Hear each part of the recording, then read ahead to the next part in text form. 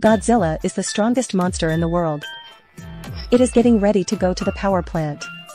It is struck by two unmanned bomb-loaded trains. The blast makes Godzilla's legs sink into the ground.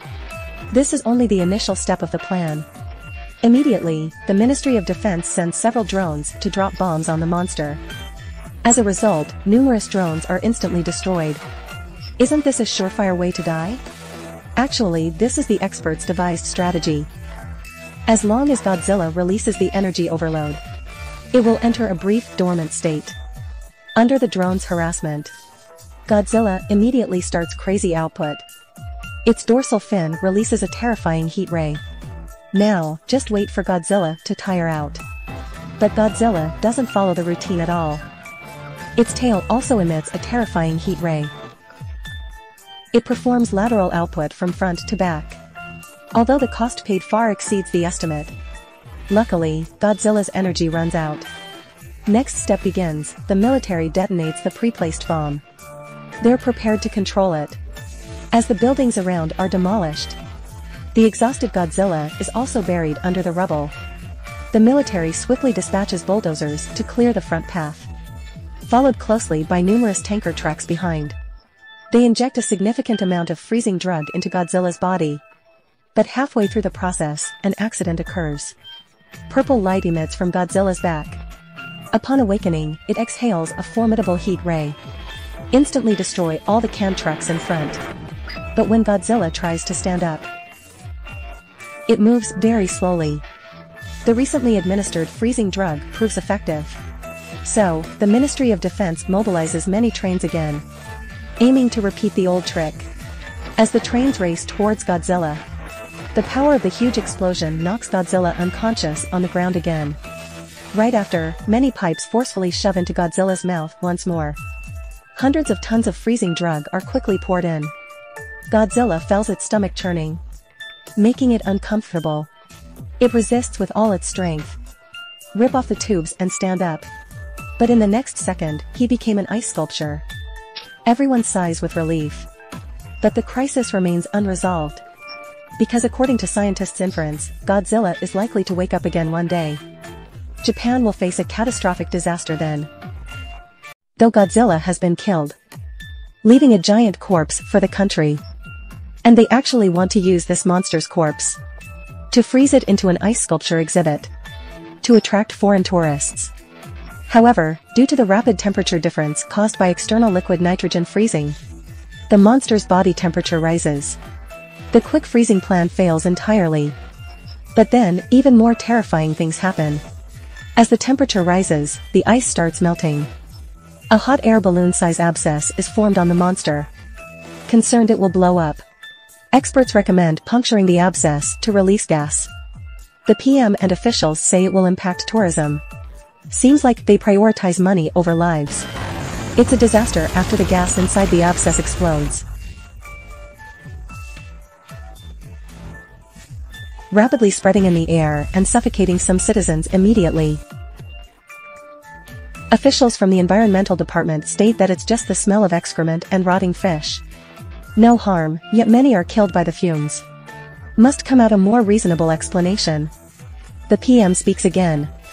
What the Godzilla actually released is the smell of ginkgo. And everyone feel much better after hearing it.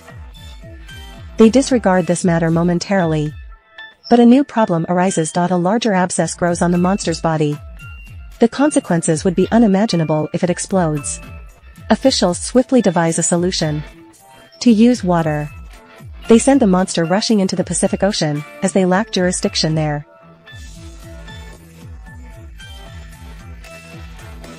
They call this project a wandering monster. Next, they're gonna blow up upstream dam. They spent a lot to build it, in order to move the Godzilla's corpse in a toilet-flushing manner. After exploding the dam, a huge flood rushes downstream. Due to strong water flow, the monster's corpse is actually pushed. Everyone cheers, assuming the plan works. What they never expect is that, after the flood enters the Godzilla's mouth, the powerful water flow actually opens a switch underneath Godzilla. The flood swiftly washes away all within it. And a new round of disaster follows. This is the weirdest case of mutated bacterial infection I've seen. He is covered in mushrooms. Eventually, he will become a true vegetable person. And this is caused by Godzilla's corpse. The monster's body has grown a very big abscess. Once explodes, there will be a significant amount of toxic gas released. To dispose of the giant corpse, people will flush it into the Pacific Ocean. As the monster's foreign objects are flushed out, the toxic gas is also sprayed out. They combine and create mutated bacteria. The downstream areas experience extensive flooding. The washed-away people are also infected by the bacterium.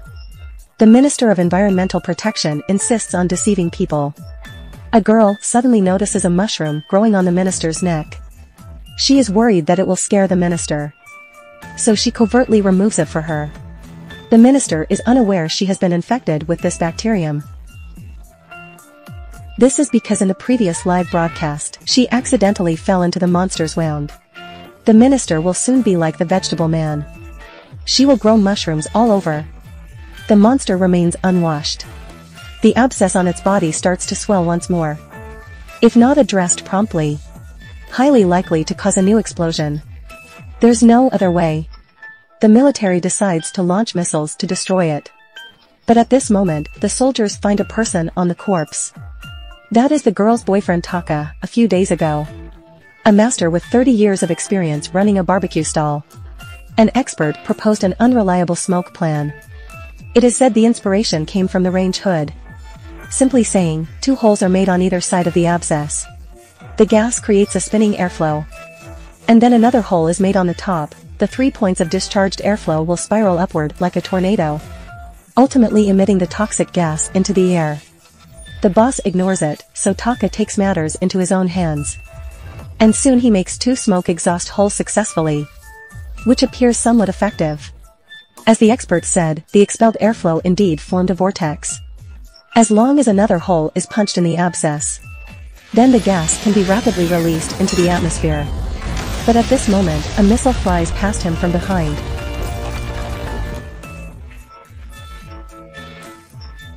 Desperate girl rushes to the scene, thinking Taka is killed. But the next second, Taka stands up. With a bright light, the girl sees a huge figure. That's right, Taka is Ultraman.